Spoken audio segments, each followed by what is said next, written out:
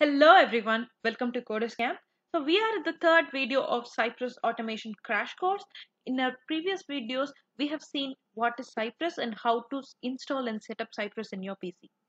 So in today's video, we are going to explore the Cypress GUI we have installed in our previous video, and we are going to write our first test in Cypress, and we are going to further see what are the debugging options present in Cypress.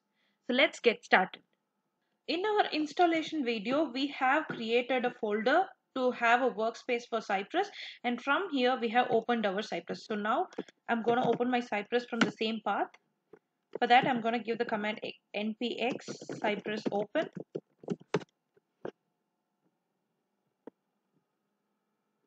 So once you have installed your Cypress, you will see package lock and node modules folder have automatically be created. So inside node modules, you can see all the node modules that are needed for your project has been defaultly installed.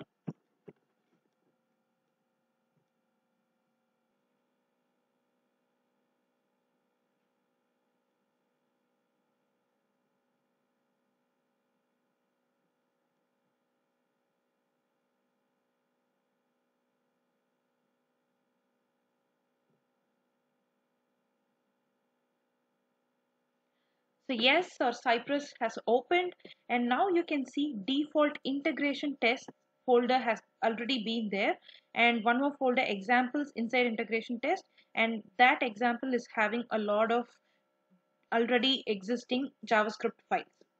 So if you see, there is another folder in Cypress automation where we have created this folder and installed Cypress in it.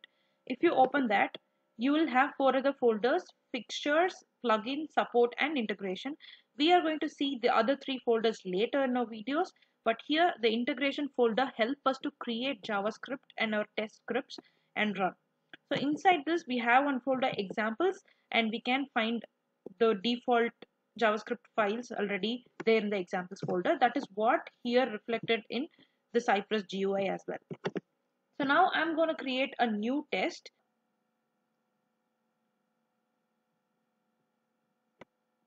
Let me name it first test.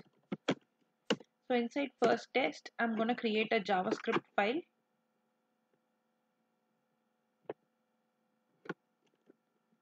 Let me name it test.javascript. Saved as a text document.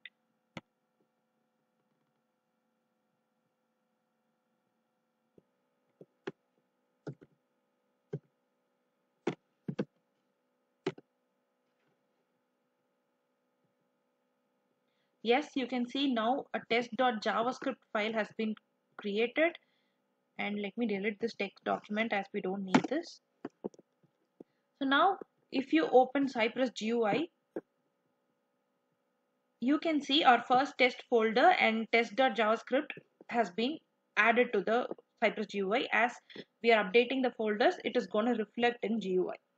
So now before running or writing any test, we are going to see what are the components in this UI. So at the top you have support or help. If you click on that, you will go to the Cypress page where support Cypress page, and documents.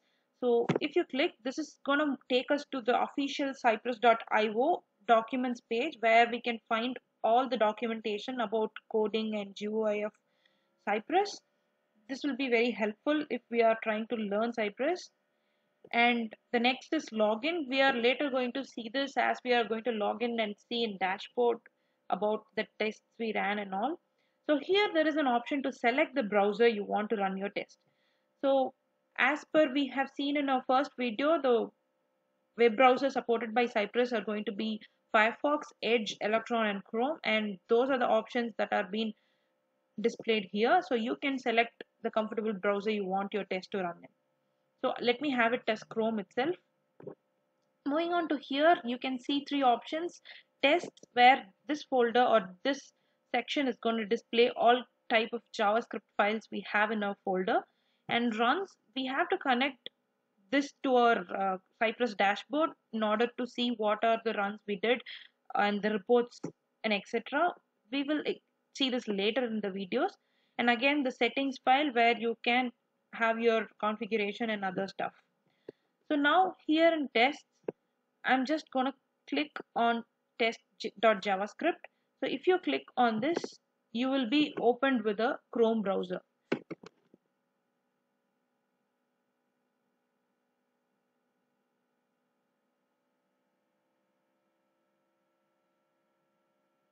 So meanwhile, if you see the GUI, you can see there is a stop button. So because our test is running, it is having a stop button and it is showing running Chrome. So if you stop it, the browser will automatically close.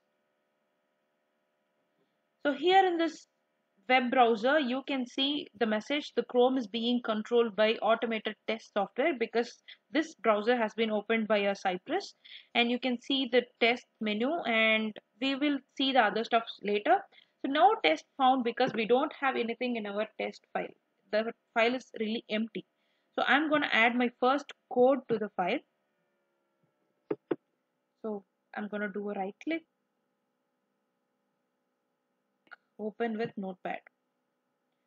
So in this, I'm going to add my first code.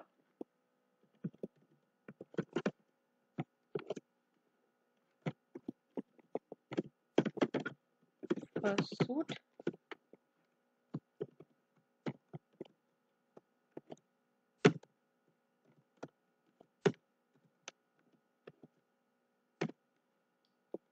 And then I'm going to add an it. First test.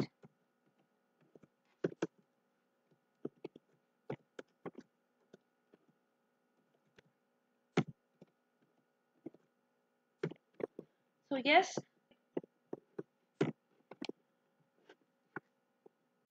so if you see the code, some of you may have already familiar with these terms.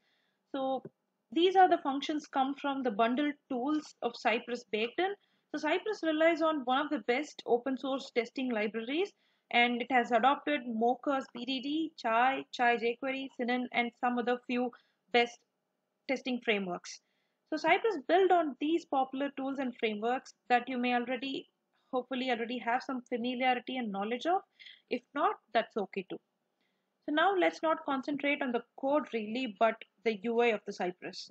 As of now, let me have a quick comparison. You can compare the describe as a test suite, where it as a test case, where this describe can have any number of its in it. So I'm going to add a simple line of assertion which compares true is equal to true. So let me add an expect true to equal true. So simply in this line, I'm going to compare true is equal to true. It is actually going to pass because we know true is equal to true. Let us not worry about the syntax or the code. We are going to get used to it as we progress in our videos. So let me save it and open our Chrome.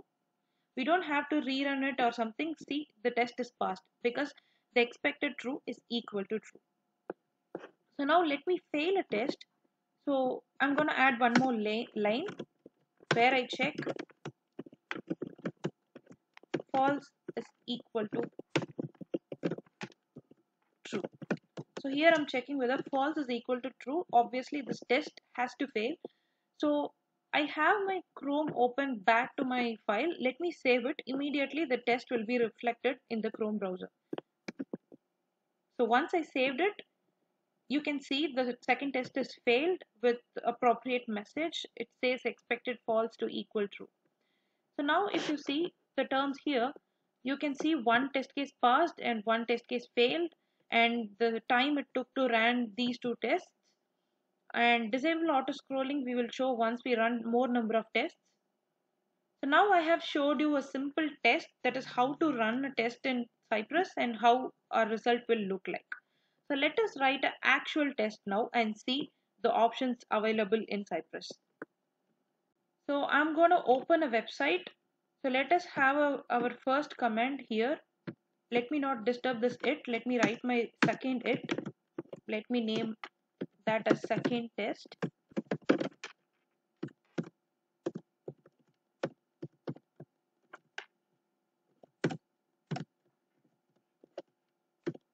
So So inside that, I'm going to add my first command in Cypress, which is cy.visit. Inside that, I'm going to give my blogs link.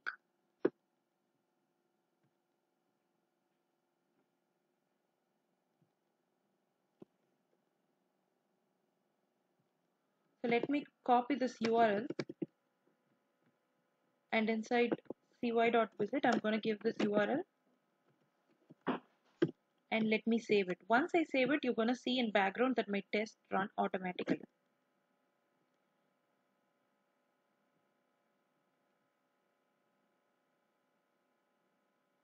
So yes, here if you see, my first test and second test has been reflected. Just now we have added the second test, and inside that it has the comment visit the website URL we have given. So here you can see the UI has been reflected, and in WebDriver web address bar you can see the web address we have given. So now I'm going to click on this forum link and go to that page. For that, I'm going to first check cy.contains forum.click. We are still going to see all these comments in detail in further videos where we explore our coding part. So as of now, I wrote a comment for clicking on forum, and you can see the test has executed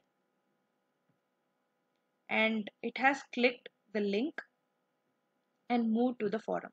So now in my forum page, I have a text box where here I'm going to enter some text. So Cypress mostly work with getting the CSS selector. So I'm going to get CSS selector of this text box. So I'm going to give inspect element.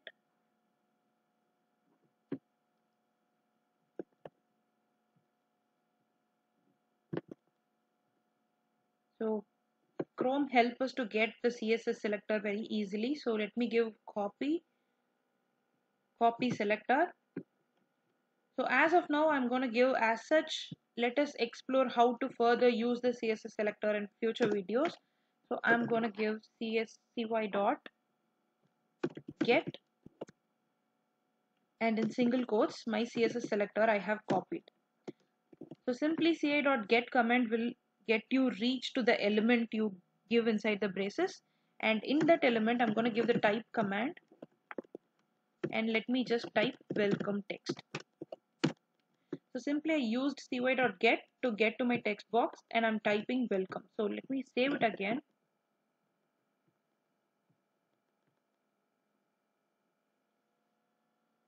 So you can see it has typed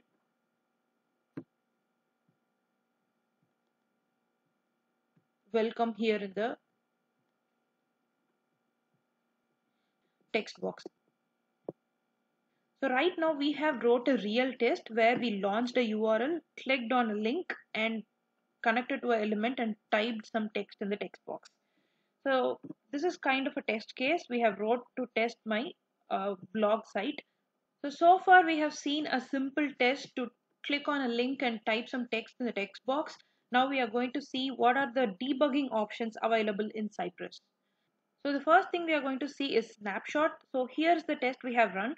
So if you hover over things in console, you can see the page has been moved automatically. You can see the visual transformation of the pages. So first when you click on this thing, you can see the home page, and as I move my pointer towards the next test line or code, it is showing the forum page. This is the first option available in debugging. So you can see visually where the test has navigated. So the next option here is the time travel. So if you click on this welcome, you can see the red dot where it is showing at which element we have dealt with. So in this red dot denotes where we have exactly pointed at and typed our text. So here bottom, if you see, there are three options. First one is hide highlights. If you click on that, the highlight on the search text box has been removed. So again, if you click on that, it will show or highlight with the red dot where our element is. And let me remove this right now. And here's the before screenshot of executing that particular command. If you click on after, it is showing welcome. So here it shows the transformation of before executing that particular line and after executing that particular line. The same way here we have the click command. So if you click the click command, it is showing where at which element we have actually clicked. So before and after screenshots it is showing. And if you remove the highlight, it will not highlight the element. So this will help us to understand which element we are actually clicking and where our page is navigating. Quite interesting, right? And the third option is error messages. So here our test is passed. It has a green tick. Let me fail this purposefully. So instead of capital F, I'm just going to give small f and save my file. So my tests are executing.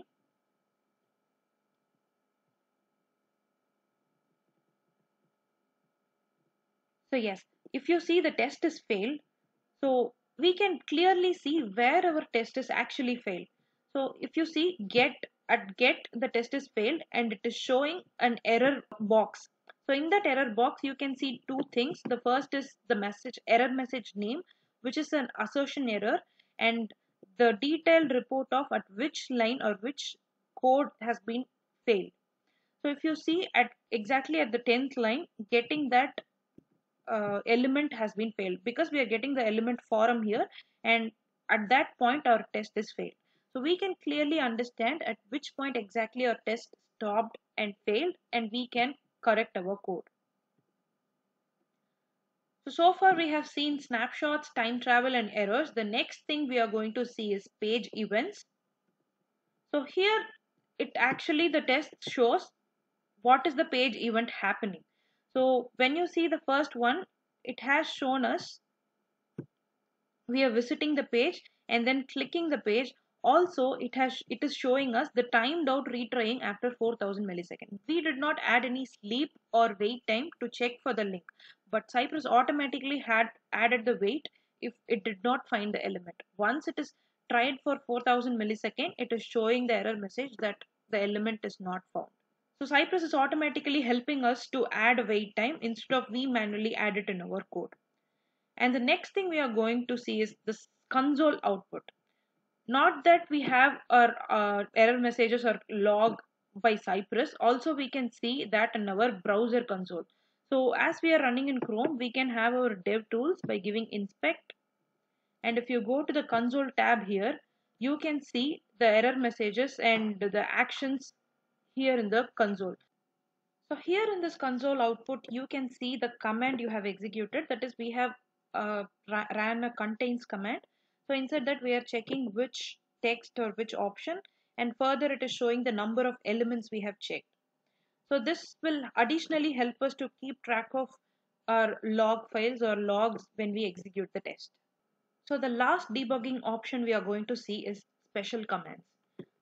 Cypress is already displaying enough log messages for us to debug and know where our test is failing, but it also supports few special commands which help us to debug our code. So for example, one of the special commands we are going to see is pause. So I'm going to add a pause command, cy.pause, after my visiting my website. So let's see what happens. So let me save it. So if you see, the test is paused after visiting the website. So here in my code, wherever I have added pause, it has stopped executing the test and waiting for us to give resume to start the test. So I'm going to click resume now.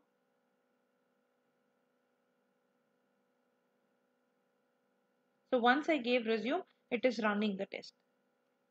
So this command and also few other commands we are going to see further in our videos will help us to debug the code. So yes, we have covered all debugging options available in Cypress. So now to stop running this test from execution, you can either click on the cross mark here to close this browser, or you can directly go to Cypress GUI and give stop.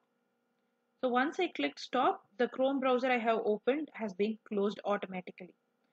So here, one more option we forgot to see is run 20 integration specs, which means when you click on that, whatever tests are inside, all the suits are going to execute in one run. So I'm going to click this and see.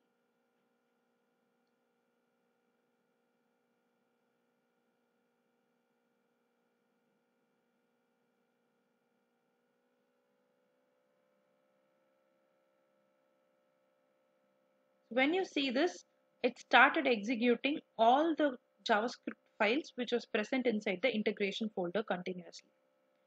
So here you will have options to either stop the run execution, and we are going to see this option now.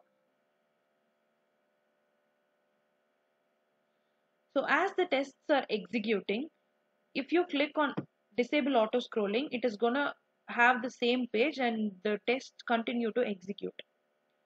So we cannot see what is happening in the further tests after dot each test. So if you enable automatic scrolling, it is going to scroll down as the tests are executing. So we are going to see every test status as it is executing synchronously.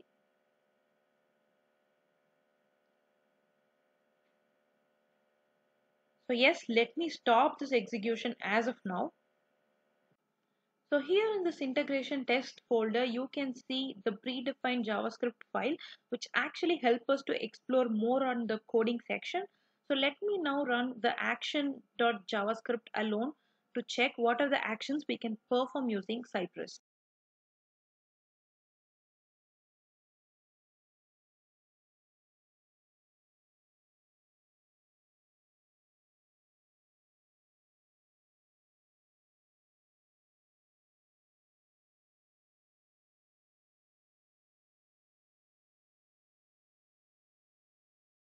So now that we have executed only actions JavaScript file, where you can see the different types of action you can perform using Cypress. So these JavaScript files will actually help us to understand and explore more on the coding section.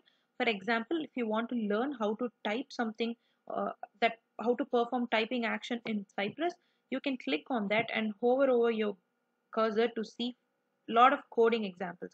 For example, in this screenshot, you can see fake@email.com has been entered in the text box. So here you can see this is the command to find that CSS selector, and then further we are typing fake.email.com in the address. So likewise, you can explore more on the actions you can perform, that is scroll to, trigger, scroll into view, and etc. And this will be helpful for us to explore more on the Cypress coding. So let me click this first type in type action. So I can see the text box, it is highlighting where it has entered the text. And let me remove the highlight. And when we switch from after and before, you can see the email ID has been typed in the text box. So it is easy for us to check at which step what has happened. So yes, in this video we have learned how to use Cypress GUI and how to run a test in different browsers, and what is running a test look like in a Chrome browser. And here in this browser we have seen what are the debugging options available, what are the error messages being shown when the test fails and passed. So overall, now we get an idea how to write a simple Cypress test and run it using Cypress GUI. So hope this video is really helpful. So look forward for more videos on more coding and automation using Cypress. Stay tuned. So thanks for watching the video. If you like the video, hit like and subscribe. Thank you.